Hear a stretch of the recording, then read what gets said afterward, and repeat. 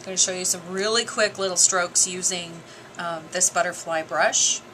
Again, double load. I'm going to pick up a little bit of white on the tip and the green on the heel of the brush, and we're going to do a simple little plume, a calligrapher's plume. So we're going to press down, a little bit of water here, press down,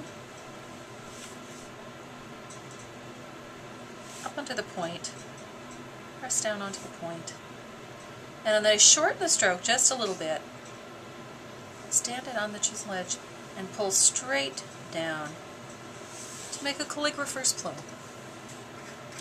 Easy, easy, easy. Now, of course, you can create some interesting stroke work.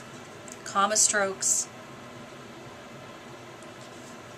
See how it instantly creates a little bit of dimension and a little bit of depth just because of the nature of the brush and the way it's designed.